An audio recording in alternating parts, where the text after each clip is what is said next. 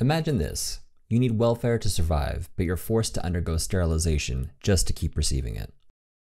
Or you visit the doctor for treatment, only to discover later that you were unknowingly part of a medical experiment. When government agencies allow hundreds of people to suffer on purpose and call it healthcare or research, it begs the question, what else might be justified in the name of public health?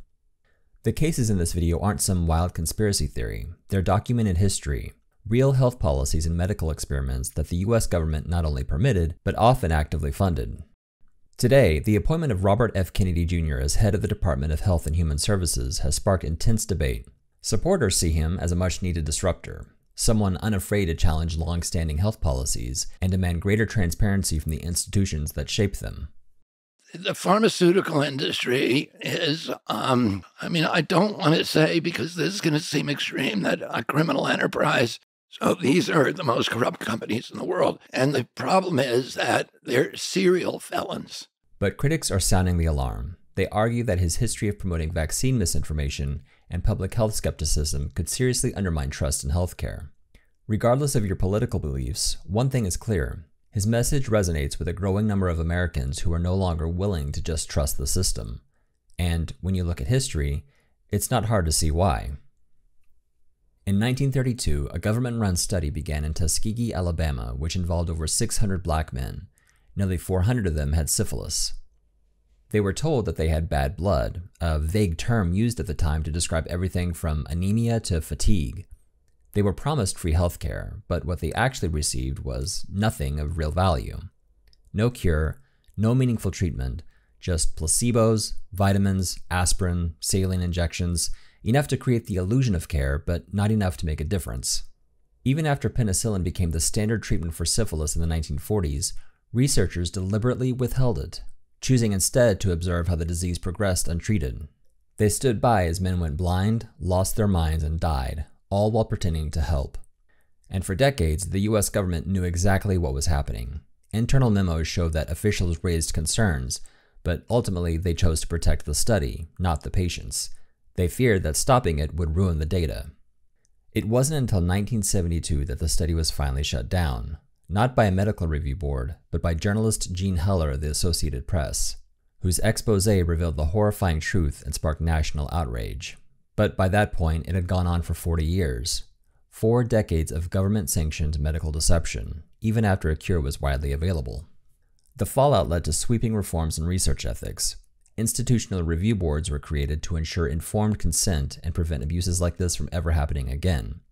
But the damage was done, and for many, especially in black communities, the betrayal left a scar that is never fully healed. The practice of eugenics is something most people associate with Adolf Hitler and the Nazi Party. Eugenics is a pseudoscientific racial ideology used to promote the idea of a superior biological race. Think tall, strong white people with blonde hair and blue eyes. For the Nazi regime, it justified mass genocide and the Holocaust. It's a practice so profoundly unethical, one would hope it ended with World War II, but in the United States, it continued quietly for decades. From the 1950s through the 1970s, many state sterilization programs received funding from the Department of Health, Education, and Welfare, now known as the Department of Health and Human Services. These programs were used to sterilize thousands of women, often without their informed consent. One of the most notable examples is the case of Mary Alice and Minnie Ralph, 2 black girls just 12 and 14 years old, who were sterilized in Alabama in 1973. Their mother, who was illiterate, had unknowingly signed a consent form with an X, thinking her daughters were receiving birth control shots. Instead, they were permanently sterilized. This case put a spotlight on how federal funds had been used to support involuntary sterilizations, especially among poor women and women of color. Some black women were even sterilized as a condition for receiving welfare, a practice so common it became known as the Mississippi appendectomy. On Native reservations, women were sterilized without consent through federally funded programs under the Indian Health Service. And in hospitals across the country, some women were pressured into sterilization during or immediately after childbirth. Many were misled, coerced, or not even told what the procedure was. There were no safeguards, no real consent, just a quiet erasure of reproductive rights, carried out in clinics and hospitals, backed by government policy.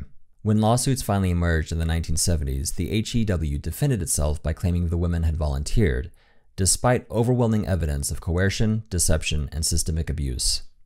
In the 1950s and 60s, researchers conducted hepatitis experiments on children at Willowbrook State School in New York. Willowbrook was a state-run institution for children with intellectual disabilities, notorious for its overcrowded, unsanitary, and underfunded conditions. It was a place where neglect was the norm, but for some children, the nightmare went even farther. Researchers, including Dr. Saul Krugman from New York University, deliberately infected children with hepatitis to study the disease's progression and to test treatments.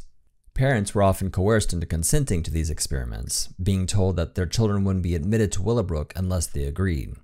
According to the researchers, hepatitis was already widespread at Willowbrook because of its appalling conditions. They argued that infecting children intentionally wouldn't make things worse. In reality, they were exploiting one of society's most vulnerable populations. And these experiments weren't the work of a few rogue scientists. They were approved and supported by powerful institutions, from the New York State Department of Mental Hygiene to the Surgeon General's office.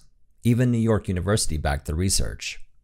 This experiment was just another reminder of how easily vulnerable people can be exploited when scientific ambition outweighs moral responsibility. Imagine going to a hospital for care, only to discover later that doctors had injected you with live cancer cells without your knowledge. It sounds unthinkable, but it happened. In the early 1960s, researchers at the Jewish Chronic Disease Hospital in New York injected live cancer cells into chronically ill patients. Many of these individuals were elderly and had conditions unrelated to cancer. The goal was to study how the human immune system responds to cancer cells. Researchers believed the body would naturally reject the cells and that the injections would be harmless. But here's the really disturbing part. The patients weren't told what was happening. They weren't informed that the cells were cancerous, or even that they were part of an experiment. There was no informed consent. Dr. Chester Southam, the virologist who led the experiment, later claimed that disclosing the full details to the patient would have caused them unnecessary fear. So instead, he and his team proceeded with the experiment, treating vulnerable patients as test subjects under the guise of routine care. Its legacy remains a sobering reminder that without proper oversight, even well-intentioned science can drift into deeply unethical territory. In the 1990s, the US government began ramping up funding for abstinence-only sex education. The idea was charmingly simple: just tell young people not to have sex and hope they listen. The programming began under Title V of the Social Security Act, which provided federal funding to states for teaching sexual risk avoidance. In theory, it was about promoting health. In practice, it often meant skipping over basic facts about reproductive health in favor of a singular message, which was, don't have sex. By the early 2000s, abstinence-only programs were being taught in classrooms across the country. Many of them promoted strict gender stereotypes. For example, that a man is less likely to want to marry a woman who's had sex. Some programs even suggested that premarital sex could lead to long-term emotional harm or instability. In several states, teachers were prohibited from discussing contraception altogether. And the results of the curriculum? Well, it wasn't exactly encouraging. Multiple studies showed that abstinence-only education didn't delay sex, didn't reduce STI rates, and didn't lower teen pregnancy. In fact, by 2006, after years of growing investment in these programs, the United States still had the highest teen pregnancy rate among developed countries. Despite that, the funding didn't stop. In fact, it continues to this day. 2 major federal programs are still supporting abstinence-focused education and have poured hundreds of millions of dollars into them, despite a persistent lack of evidence that these programs improve public health outcomes. And as the data shows, the real risk to teens isn't knowledge, it's what happens when we intentionally withhold it. These stories are reminders of how public health systems can fail when ethics take a backseat to ideology. And while many reforms have been made since these incidents came to light, they also serve as cautionary tales, primarily that trust in healthcare must be earned, and history shows us why that's a big pill to swallow.